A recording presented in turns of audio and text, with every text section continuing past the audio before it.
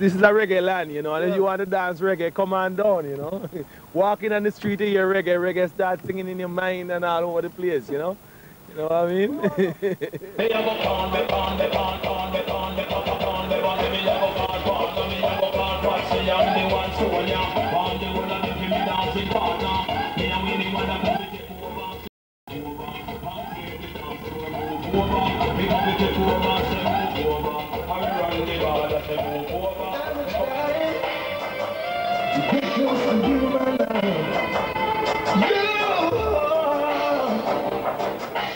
Take some of the stuff too.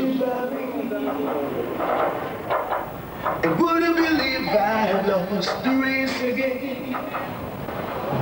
But I'm again 'cause I gotta get in. The music play a very integral part of the society. It's very, very important to the people in Jamaica.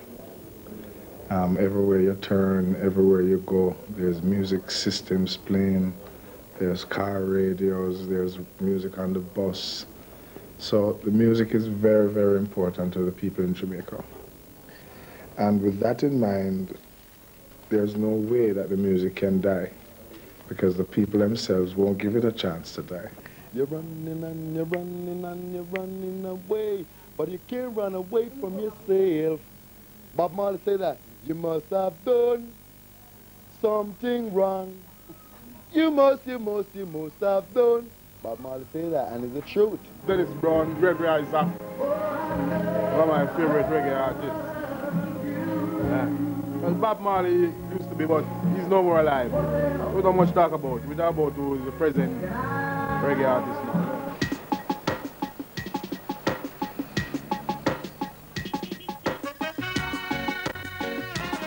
He ain't got no money to pay your bills.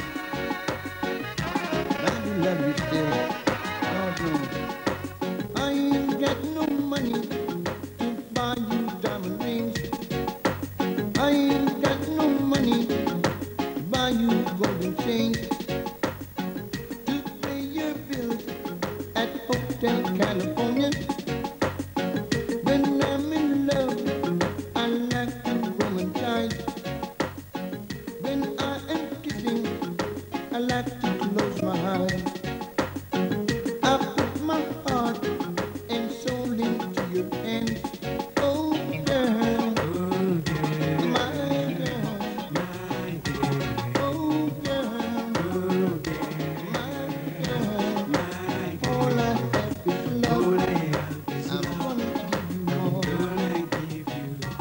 Oh girl, my girl, oh girl, my girl.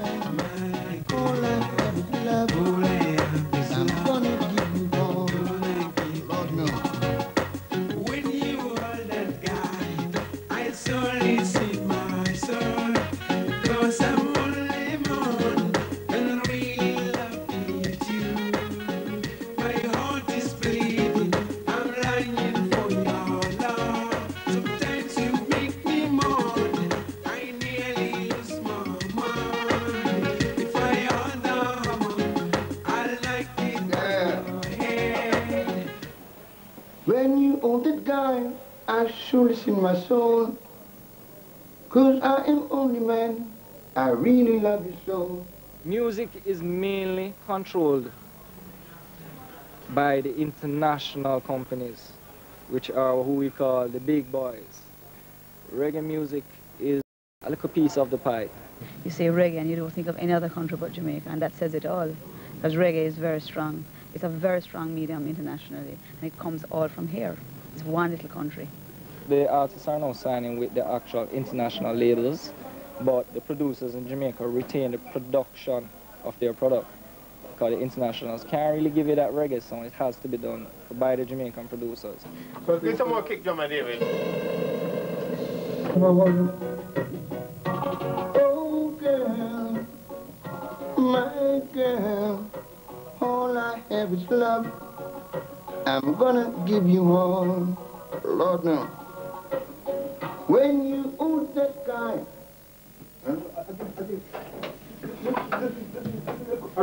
yeah. When you own that guy, when you own that guy, I surely lose my soul. Yeah. Oh, girl. Well, come here. Come. It is an inborn concept, right? It is born between me and towards my living, you know, my lifestyle, you know. I represent on public. Whenever time the public is pleased, I'm pleased. So it's my duty to please them, right? Live into the presence of the people. Sometimes it's hard, but trying to make it. Believe you me. In order to achieve, don't put and take it. Set yourself free. What's the music? Rewind and come in. It's not all about the marijuana thing and smoke up and that gone past that. Is moving forward now. If I should, how much good can I count on you? You don't have to be more than fancy words. Can I really do? You see, reggae music keep we the Jamaican alive, because even most time you find yourself having a little problem and you hear music play, you rather fight to listen to the music more than give up to the problem. But probably as soon as the music over, the problem arrive back, you know? Poetry has been a very strong and positive part of my life. You know, it helps me to voice my opinion without fear and, you know, say the things that I want to say. Dub poetry comes in where rhythm has been put to the poetry, so it becomes a reggae, an upbeat thing. But I get a lot of inspiration from the ghettos, where nobody sees ghetto people. They're never really in existence unless one make a big way through. 9 out of 10, it's like as an artist, entertainer, and they have become known. People sees them, you know, on TV, such alike. But not even the government seems to really care what happened to these people. My experience here has given me the inspiration to write a poem that I'm about to voice. It's called Rain or Fall. Rain or fall, it was 3 o'clock. But the canteen as the water a drop. Tip, tap, tip, tip, tap. Tip, tap, tip, tip, tip, tap. The water to the floor was like a music galore. So me listen to the fight in a cool to the light. Till a rat fall to the roof without him head. Blouse and skirt, them kill him dead. So me know lizard and cockroach dread. Them did red. A fight for your spot, cause the water a drop. Tip, tap, tip, tip, tap, tip, tap, tip, tip, tip. Deo, me say de, me say de, me say deo. Be the light and me want go. 10 years back, reggae was more messagic, meaning has more message in it. Now, reggae is more commercial, where it has a breakdown. People look at reggae now as just the fun. Then it will be like a soothing message music. It has influenced people then. Now it's like just for the fun of it. Every time I walk the street, people always ask me about the woman who I saw yesterday, who looked so good. I said thank you very much. Oh yes, I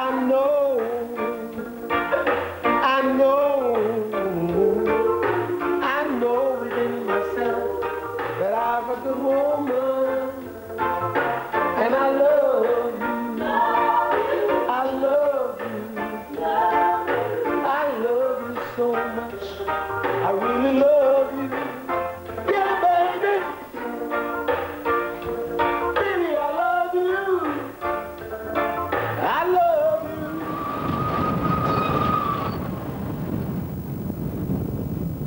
people look at reggae music and call it and say it's a jug music or it's a Rasta music, but it's not. You see, that's the concept.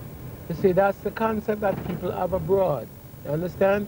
But we want to change that concept to let them know that's not the way reggae music is all about. I think we can't talk about marijuana and reggae music without talking about Bob Marley. Bob Marley was a noted smoker of ganja, but at the same time, he was also a very prolific singer and songwriter. And many people would want to link his success with the use of ganja. He never ever did that. He always linked his success to hard work, plenty rehearsal, and being very demanding of his musicians and his brethren. Every single song that Bob sang, there's a message, and that message, everybody can see it being manifested now. Bob was way ahead. He was truly a prophet.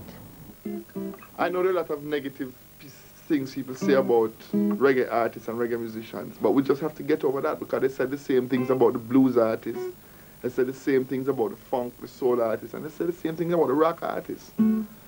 So, you know, we just have to face that reality that the people are going to say that, but that shouldn't stop us from doing what we have to do. Jamaican music is very anti-cocaine, very anti-crack, very anti-heroin, very anti-other drugs. Very, very much so, and it comes across in the lyrics, even though we do know that some of our musicians, like Gregory Isaacs, for example, has been convicted of having cocaine, and many other musicians have been said to participate. She was running my world in, she's a beautiful girl, love, love, like a wild wind from the hills, it's so tender in my heart, in the boat kind of place. It's Nina, Nina, it's Nina. All right. I can feel it from my sins, from a beautiful girl. My heart is just beating in the boat kind of place. I love you, I really. Told me the man who get involved in some drugs business that I show you. But I ease, you know. I ease now. Took a commercial break, you know. Okay, it was very nice, but very dangerous. It was the greatest college I've ever been, but the most expensive school fee I've ever paid. That was Coquina High School, you know. I learned a lot and lost a lot. I lost up to freedom, you know. And that's the greatest, because I sing a lot of songs, sweet, sweet songs. But the greatest song is the song of freedom. You know? Yeah, and a lot of bad publicity and all them things they're saying, but through people trying to curb people on their ways, right? Me as a man who live up to the basic principles and the moral laws of Rastafari now. See?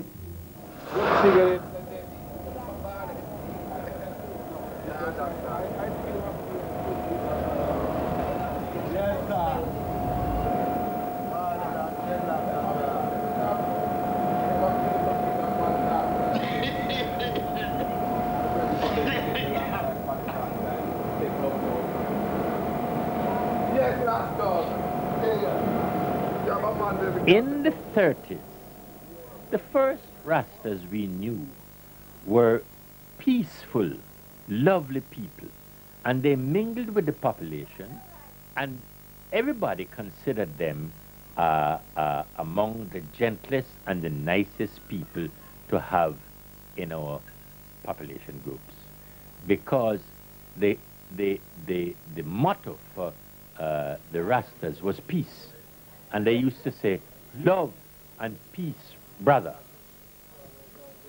Really? The people who smoked and used ganja and grew ganja decided to start mingling with the Rastas in order to lose their identity among the population and to avoid being troubled by the police. And it was at that time that the whole story changed.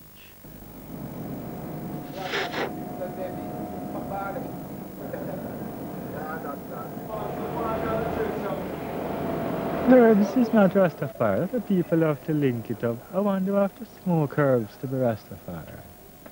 What I want to have to do is deal with righteousness. Rastafari is not black power. Rastafari is not no cult or no religion. Rastafari a life.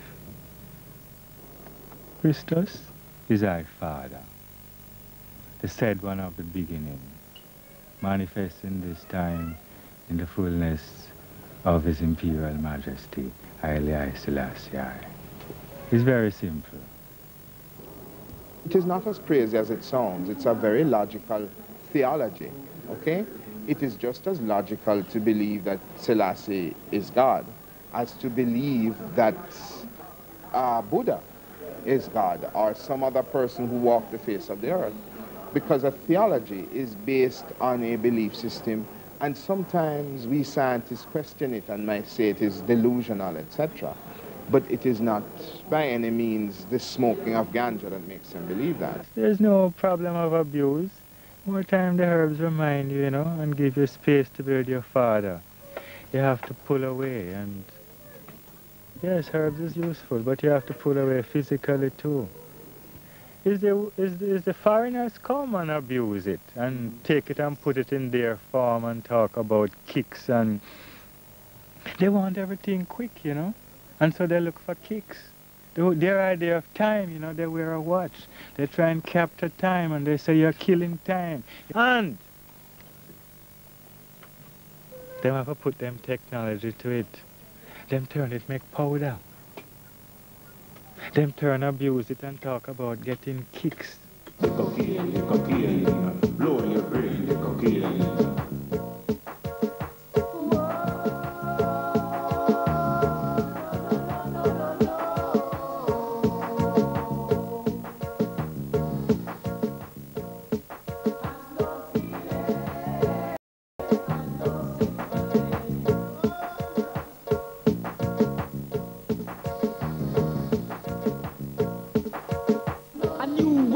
And I must confess, nobody is to blame. We shouldn't play the game and last the aim. Natural a drain. Life for me will never be the same. The cocaine, the cocaine, the cocaine. The brain, the cocaine, the cocaine, the cocaine.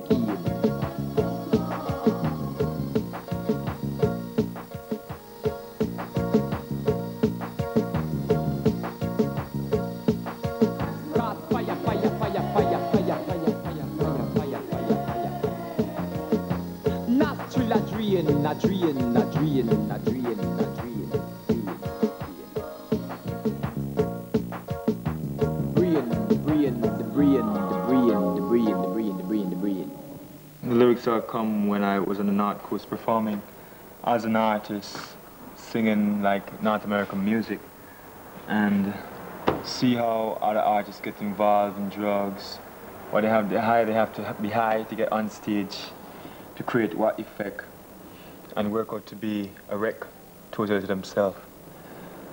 And just sit back one at a time and just watch and says, no, these guys are doing something really bad to themselves, and decide to really show one what's happening with drugs, how bad it can damage you. Probably not outside like this, but this is what goes on inside. Reggae music is all people's music. It's not a matter of Rasta music. That's why when I travel, when I'm in Europe, everybody would say, hey, Rasta music is jug music. Rasta music, reggae music is jug music. Reggae music is Rasta music.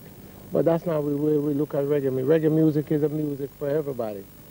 Them don't like the connection of the music with Rastafari. Them try them best to move it from Rastafari. But Bob Marley being so popular, them not too succeeding, and Bob Marley always say, that is not high as the era, Adja. Bob Marley always insisted. I know what Bob wanted to see was for us to take the music and continue to spread it like it's a gospel all over the world. And right now, singers are really back in reign and holding strong, and we're doing our portion, But it is much of a difference since like 10 years ago. A lot of respect is due to Bob Marley because, you know, Bob Marley was the greatest of all the reggae ambassadors. He was the one that took it all around, so we have to respect Bob Marley. And whosoever like Bob Marley stuff, they're just Bob Marley fans. But us, you know, we have to do our own thing. And at times, we even go back to Bob Marley and take a hint from him, improvise on it, and then we get something new. All right, let's start from this to go up now. Let me go on with it.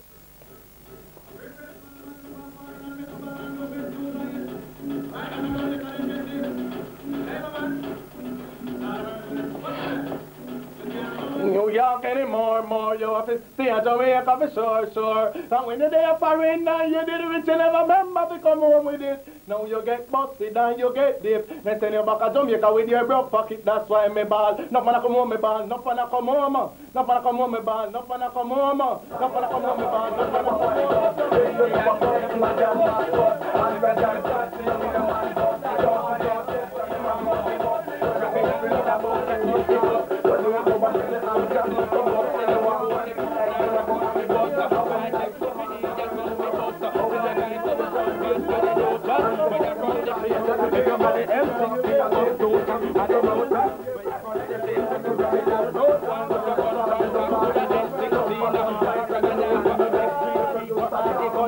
A DJ artist, I don't think I take the time to sit and put the together enough to deal with it. You understand? And that comes from the market. The market has forced them to do that because it has developed recently where you can just talk anything and you make some money. And they go with that, which I think if that's a money-making thing for them, go with it. You can't stop it, carrying the message of the king. That's how reggae starts, you know. But then a problem occurs. People say, too much ja in the still months, you good? And so them come with them lovey-dovey softy. And all the carnality start creeping in. You see, reggae wasn't in the initial stages, right? When the music came about, right? In the early days, it was more a ghetto music than say a religious music. The Rastafarian religion sprung from, say, the same source as reggae, which is the ghetto. So the two became intertwined. But it is not that reggae is just for religious expression. Reggae artists know who has locks and just do reggae because it's a fashion, a trend then where reggae artists has locks, so they just do it. Production houses internationally, for example, from Europe, using reggae artists, they would have them dread in a while just to, you know, to bring the market up and to keep up with the trend. Most people never go in slavery, you know. And most Africans who live in Africa today, they wasn't enslaved. But my foreparents was in slavery, and I know I am still in slavery. It's through my luck. I make sure that I rebel against slavery. That means that they wouldn't take me as a clerk for work in a bank. They wouldn't take me as a clerk for work in the courthouse. Government You department. understand? Because me rebel against that kind of system. Well, the Rasta business is just one who creates his culture. Right? That's his culture. And as far as I'm concerned, everybody have their own way of doing things. I do my things. I don't do roots music, but I do commercial music. And you know, you have different people for different sector. You know, you have the roots people who go for the roots music. You have the commercial people who go for the commercial music. So I'm into the commercial side of it.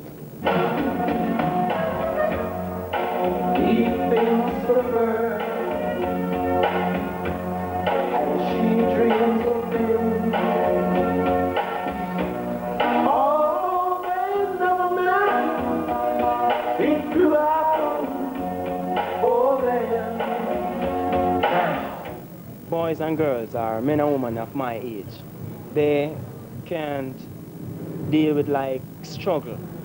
They tend to say that it gives you a distress, while people of my age, they like party. So I'll have to sing things to make people feel merry instead of people start thinking, South Africa and the struggling and the starvation, we want to party. We can't think about that. That's what gets you down. Don't waste your time fighting alive by the cause of